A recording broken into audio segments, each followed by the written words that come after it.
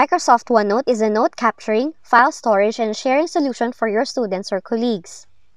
Although you cannot directly share a section or a page with others in OneNote, fortunately, there is a workaround on how you can still do that.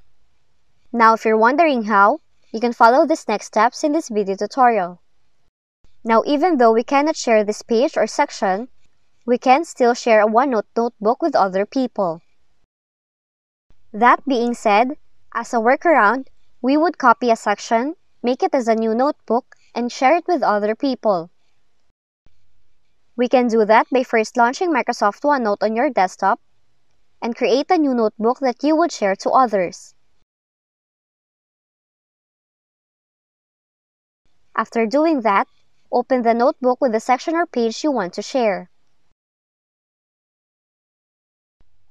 Then, move your mouse pointer in the section or page you would like to share, then right-click on it, and select Move or Copy.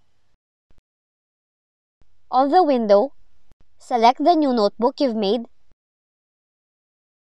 and you can either choose to copy or move the section you have selected.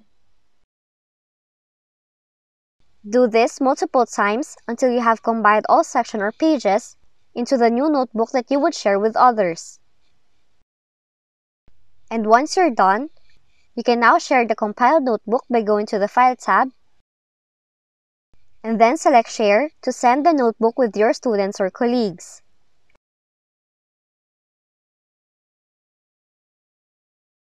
If you found this video helpful, kindly like and subscribe. You may also click and turn on the notification bell so you can be notified from whenever we release new videos.